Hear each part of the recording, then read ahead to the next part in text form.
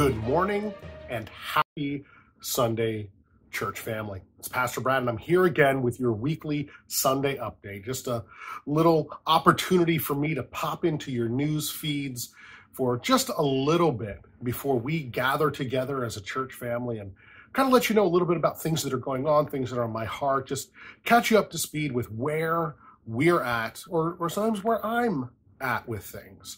I don't know if you were able to read our weekly update that went out yesterday through the email, but on that one, I did share a really neat story, at least neat to me. I got to be at my brother's wedding this week and shared a little bit about that as an update from me. And this week, I want to let you know, I want you to help you to anticipate and invite you and encourage you to connect in on another really neat thing that's happening next Sunday. I wanted to do this week to give you time to see if maybe even you would like to participate. And that is next Sunday.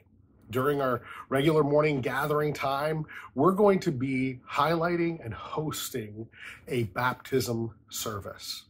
Now, baptism is this thing that is done, that's something that Jesus commands us to do. And we see throughout Scripture, it's a way of identifying with who Christ is, what he's done, and our commitment to follow him with all our hearts. It's one of those things that Jesus says, do this.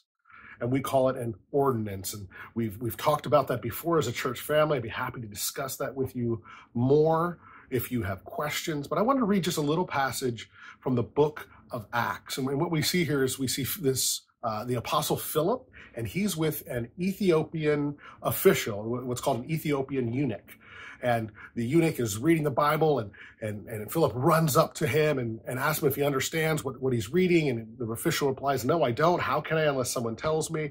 And then Philip hops into his chariot and shares with him, well, let me just read for you what happens. And this is chapter 8 and verse 35. It says, then Philip opened his mouth, and beginning with the scripture, he told him the good news about Jesus. He proclaimed the good news. And if you know anything about me, church family, I love to talk about the good news. It says, as they were going along the road, they came to some water, and the eunuch said, see, here is water. What prevents me from being baptized?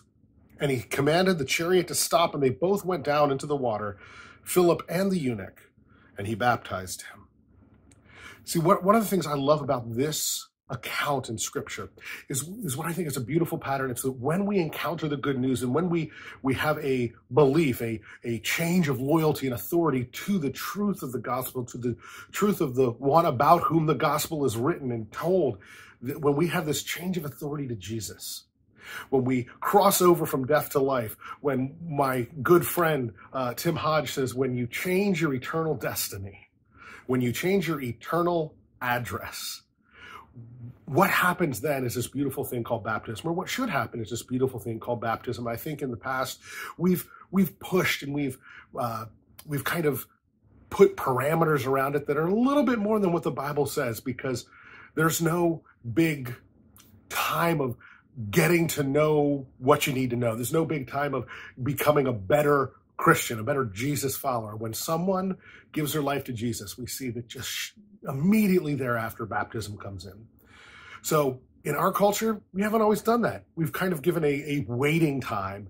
But when we see Scripture, it says, hey, if you give your life to Jesus, you get baptized. It's just one flows after the other. So if you're at the point where you have chosen to follow Jesus, and yet so far you haven't followed Jesus in the obedience of baptism, I want to encourage you, reach out to me, because we would love, if possible, to get you connected, and even this coming Sunday, to what we're going to be doing with our baptism celebration.